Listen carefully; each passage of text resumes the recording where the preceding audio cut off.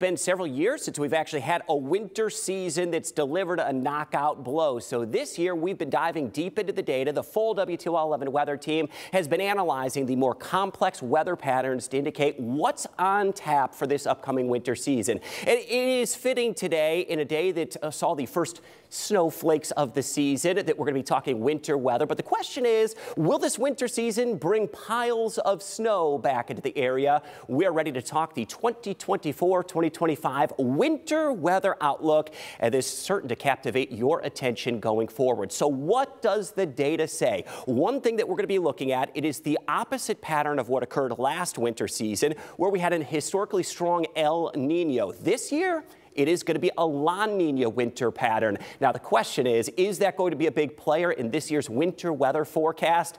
Well, I think there's going to be so much more to that story, and we are ready to dive into that. Now, let me give you a little perspective on this. The past 2 winters in a row have now made the top 5 list for the least snowiest winters that we've ever seen in recorded history, including last year's winter. You remember that one, about 9.5 inches of snow. It was by far the least snowiest winter season that we have ever seen on record. So that is part of our climate trend. Warmer winters have meant less snowfall over the past decade. Now, last winter, it was one of the warmest winters we've ever endured. December was nearly 9 degrees above average. In fact, all winter long, we saw temperatures that were several degrees above average, and that resulted in snowfall that was well below average. Now, our winter weather forecast, it is going to hinge on this, the month of January. Historically, that is the month that offers us the most snowfall, at least based on climate. We average about 12 inches of snowfall in the month of January. Now, here's a climate fact for you. 9 of the past 10 Januaries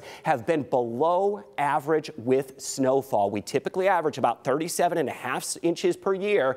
If we see a January that fails to turn yet again this year, it is likely to be another warmer than average winter. So what does the data say? We are expecting a La Nina winter. That is the opposite phase of what we had last year, but it's a weaker La Nina. This can favor a colder and snowier winter season, but I'll caution you on this. It depends on the strength of the La Nina and the location of the La Nina. And we firmly believe here in the WTOL 11 Weather Center that this is not going to be much of a factor this winter season. Let me explain what it is, though. It is cooler than average equatorial Pacific waters off the coast of South America. Why that matters? It modifies the jet stream. So let me highlight what are the top 7 influences in our weather season as we go forward into December, January, and February. It can have influence from Siberian and Canadian snow cover, our Great Lakes, and our ice cover. Any winter season really could be defined by hitting on the big one. Could we just get one storm that offers a memorable winter? That is a possibility in any season. Now, there are connections between the Arctic, the Atlantic, and the Pacific Oceans. How about this as well? The polar vortex. That is something I'm going to dive deeper into and how that could impact our winter season.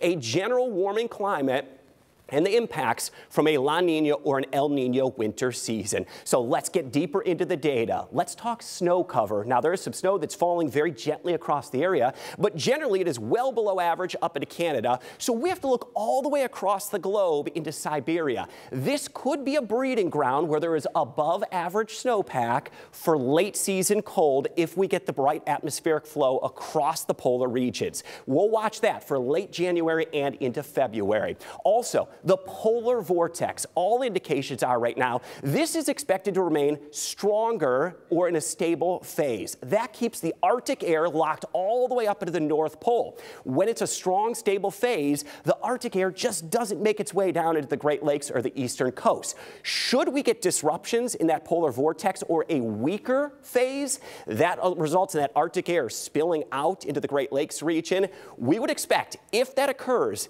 it's not till January or into February for a turn toward the middle of winter. Now, hang on here. We're going to dive deep into this one. Something called the Pacific Decadal Oscillation. Look over toward the Pacific Ocean, very warm ocean waters. This modifies the jet stream across the Pacific Ocean. It is a negative phase right now, similar to last winter. And here's the atmospheric flow when that occurs. A blocking high pressure system off the coast of Alaska takes the jet stream to the north, allows more active weather weather to the Pacific Northwest and the northern tier of the country. That generally leads to a more mild feeling weather as we go across the eastern half of the United States and including the Great Lakes region.